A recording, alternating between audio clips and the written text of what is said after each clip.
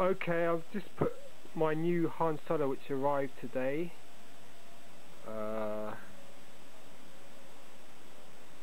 This one here, the camera doesn't pick up the laser light. Oh, it's because I'm shining it the wrong way. Okay, so there's the Han Solo with the small head. You can see the small head there. And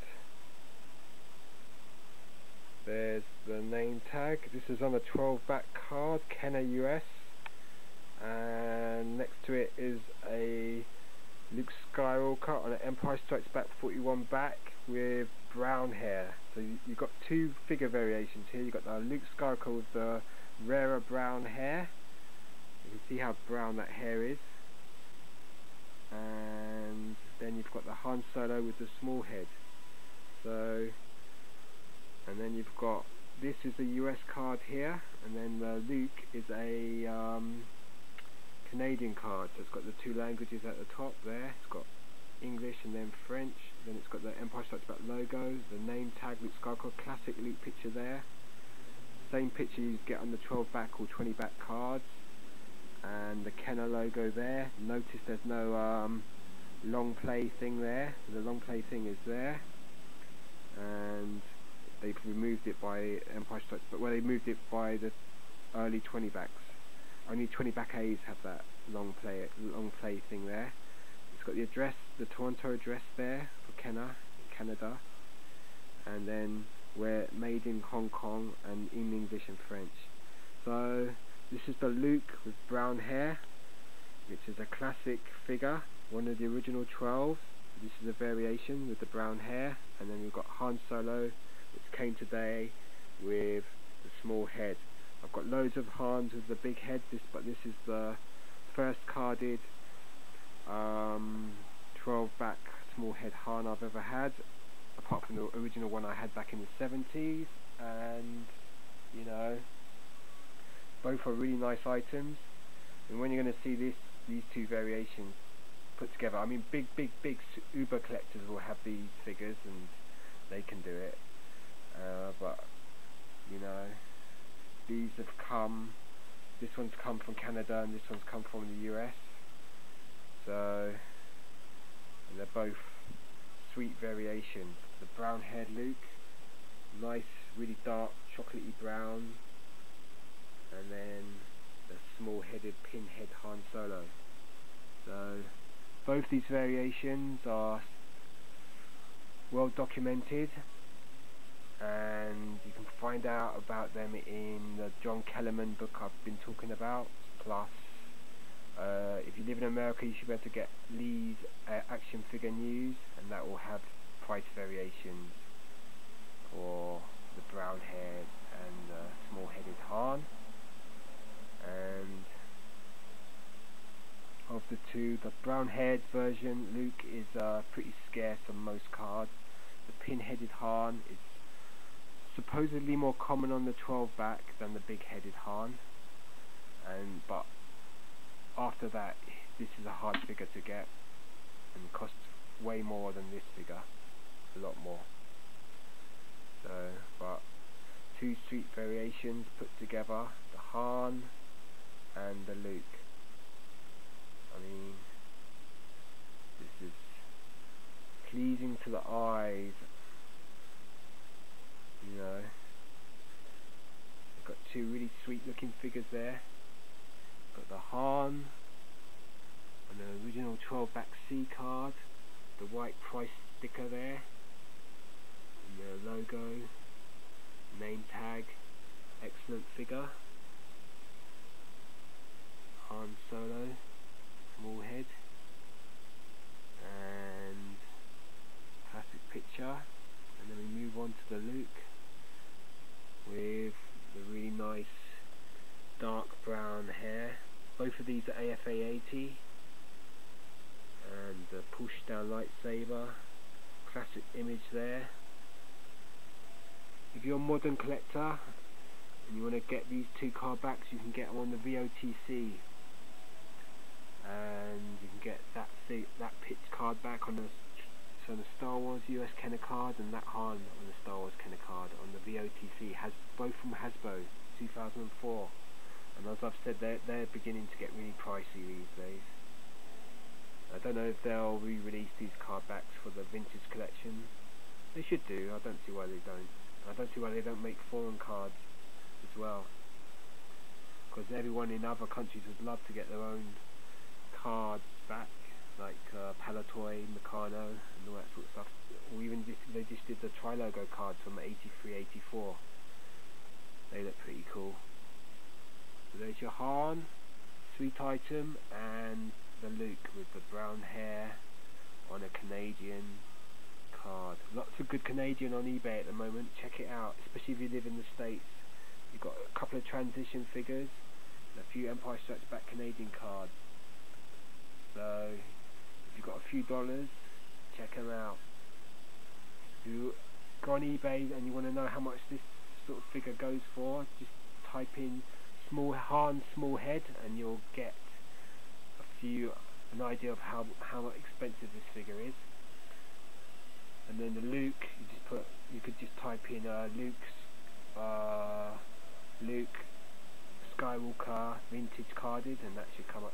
That should come up. But then you're going to get a lot of the 2010 figures as well. So I mean, you could type in AFA as well. Okay. So really nice items there. I know. Sweetness and light. I just like looking at this, man. Look, this is a lot of money here. Trust me, a lot of money. A sweet Luke 12 back, well, brown haired variant, and a sweet Han Solo with the small head variant. So got both of these this year, and you know, I've always wanted the brown haired Luke, and I've always wanted the small headed Han. Han was the first figure I ever had as well, with the small head. So I could watch these all day. I think that's how I make my YouTube videos. I just film the stuff and babble on and all that sort of stuff.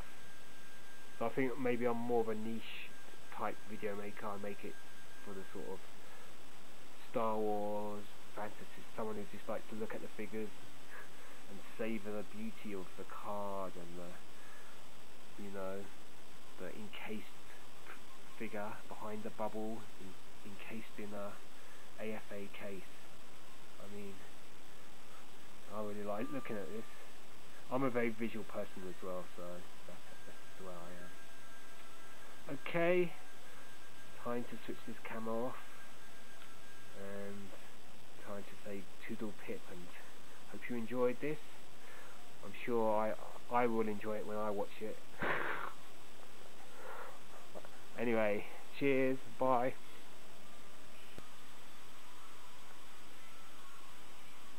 And is completely at home on the set, he was still awed by his experience in Star Wars. Well, it made me quite nervous at first when I began to think about it, that I would be appearing in scenes with Alec Guinness.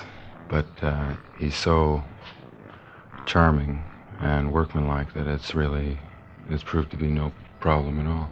Star Wars introduces such colorful characters as 3PO, R2-D2, Chewbacca, Red Leader, General Tag, and many more. It also introduces 3 actors with a star-crossed destiny of international stardom: Mark Hamill, Carrie Fisher, and Harrison Ford. I would like very much just to hang up my hammer. I'm in it to hang up my hammer.